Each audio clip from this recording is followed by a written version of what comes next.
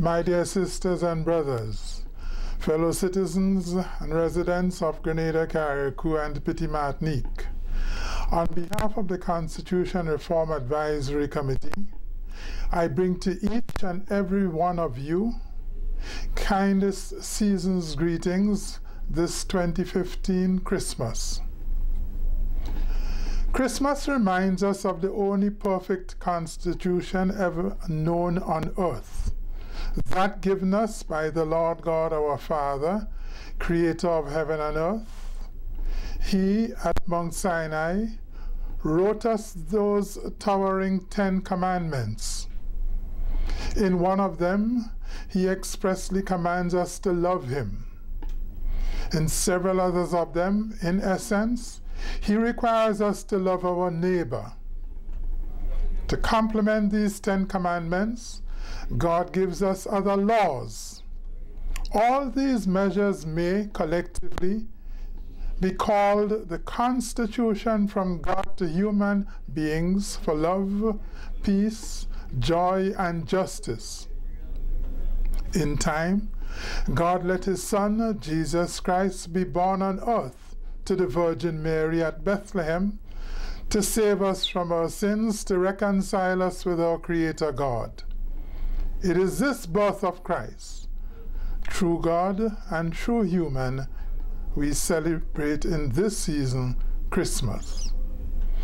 Reinforcing the Constitution from God our Father, Christ commands us to love God our Father and to love not only our neighbor, but also strangers, likewise enemies.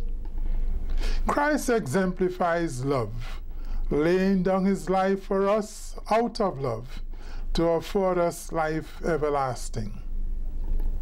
Love, with the faith showed us by Christ in obeying our faith unto accepting death, and the charity practiced by Christ restored life to the dead, we nurture abundantly at Christmas.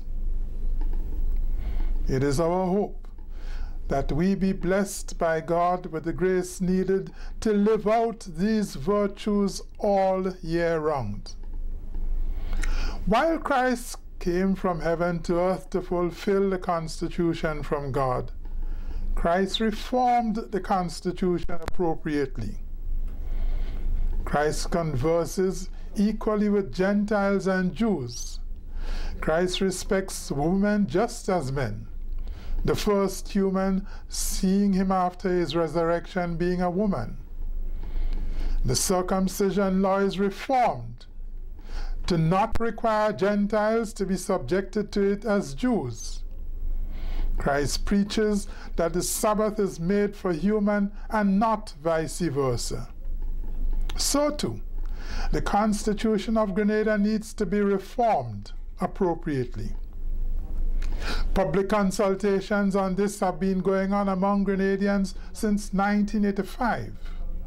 Out of these have come the 6 Constitution reform bills, which were given their first reading in the House of Representatives on the 4th of this month, making this December very historic. Let each of us think on these things deeply in our heart this Christmas.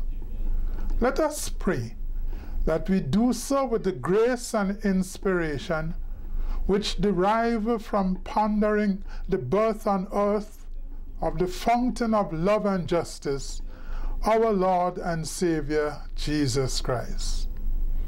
Sisters and brothers, I pray that God, through Christ, with the Holy Spirit, richly bless us all with profound joy and peace in a spirit-filled season, this 2015 Christmas.